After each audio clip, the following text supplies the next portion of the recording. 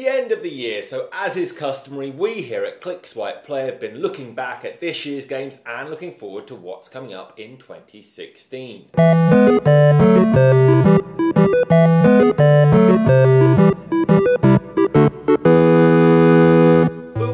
Quite through the holiday season yet, and if you're pondering what games you absolutely have to play on PC on console from this year's bumper crop, then our editors are here to help with their pick of the top 3. And we lead with Danny's choice, which is certainly one of the standout games of the year, Metal Gear Solid 5: The Phantom Pain.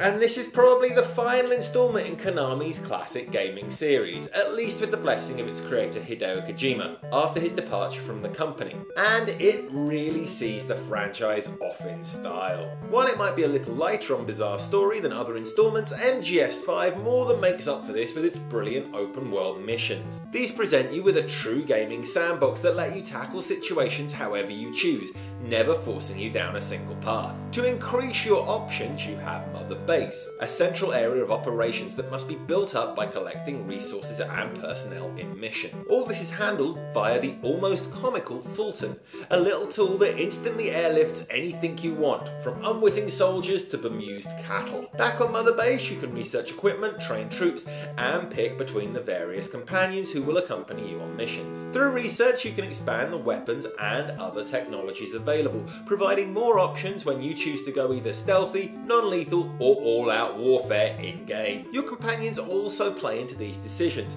letting you pick between options like faster movement on a horse or your friendly sniper Quiet, who kills everyone who could stand in your way before they ever get a chance to. Metal Gear Solid 5 is a game that respects your intelligence, letting you figure out how you want to play as you witness the big boss's evolution in philosophy and fall from grace, eventually setting into motion the events of the original 1987 Metal Gear. Plus, it looks and sounds incredible, clearly giving Hideo Kojima the cinematic masterpiece he's been aiming for ever since the original Metal Gear Solid. While Danny looked to the end of a gaming franchise, Maria looked at a game series that was somewhere around the middle of its evolution, Assassin's Creed Syndicate. At some point I stopped counting, but even just counting the main games, the latest Assassin's Creed must nearly have the franchise into double digits. But even with its yearly release schedule, the development teams at Ubisoft continue to create fantastically fun games, at least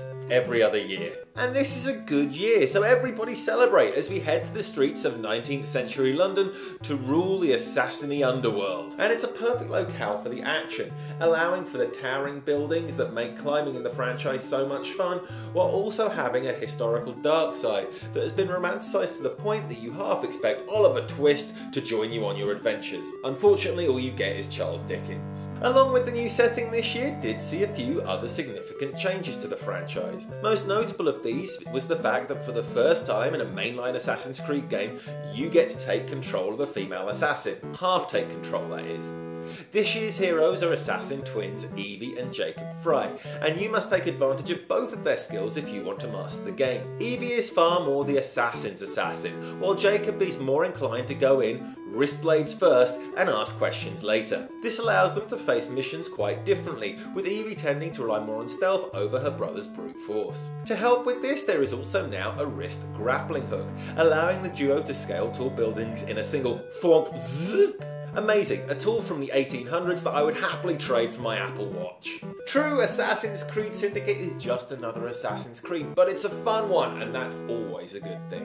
My choice of game that you absolutely must play in 2015 is a slightly smaller title from a new franchise, and the download-only Life is Strange. This was an episodic game that was slowly released throughout the year, with its evolving story gradually becoming more and more involved. It's a fascinating tale about a photography student in college who discovers that she has the ability to manipulate short chunks of time. Cue lots of going up to people, asking them a question, reversing time, and trying a different course of action until you have the result you absolutely want. It's a power that pretty much every teenager has ever wanted, and it adds a touch of sci-fi to a teen drama. It is an adventure game though, so this use of a rewind ability is not limited to conversations. You must find the required information and objects to continue, so expect some sneaking around bedrooms to find the key you need, then rewinding time all over again so that you don't get caught, go and trying to do it again faster a second time. All par for the course really, but it is how the game's many situations play out, with you manipulating catty rivals at school or learning of people's hidden agendas,